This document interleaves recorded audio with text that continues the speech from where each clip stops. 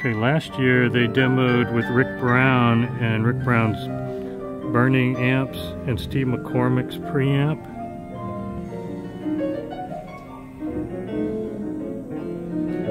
It's an innovative loudspeaker. Looks like they've come out with some more models and some changes, as he was telling me.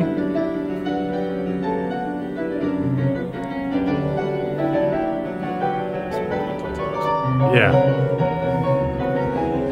So you may, for a while he was demoing at shows these. I honestly was not a big fan of these every time I heard them, but they're super cool looking. But these didn't have a good wife acceptance factor. Yes, the wife acceptance factor was a problem. But these have, for my ears, for performance, I found these much better. Let's take a look. These grills are pretty interesting.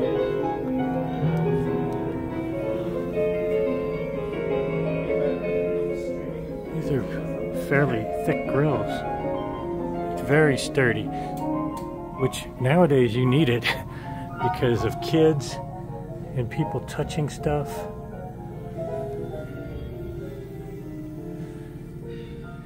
It's got some interesting porting on the side.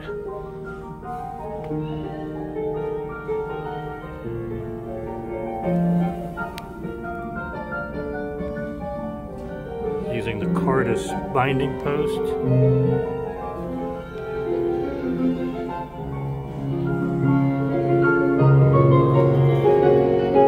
So these are Pass Labs.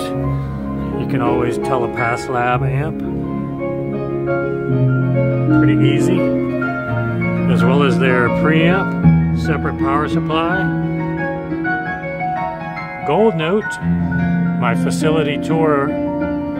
This is the PH10. This is a really good phono stage, guys. Got different curves you can choose. Just seeing this piece tells me he knows what he's doing. Oracle. I've had Jock on the channel many times. One of the oldest companies in the business.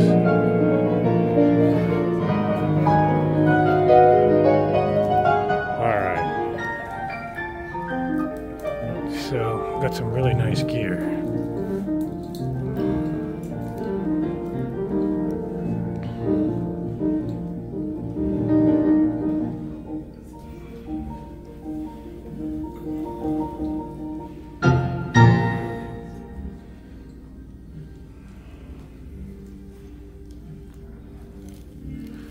Let's see what's next.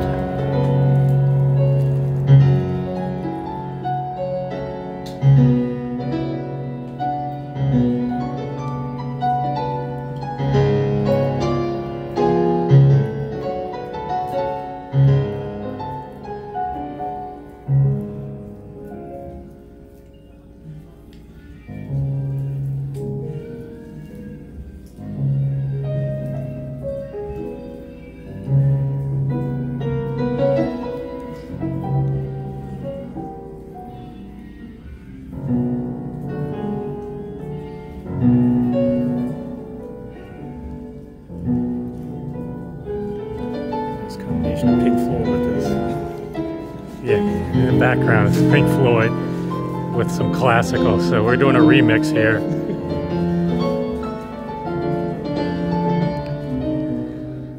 This is good music for testing a system. It's just not, when you've been up since 3 in the morning, it's not really what I'm interested in hearing right now, but it sounds really good. So maybe we'll come back later when they play something else.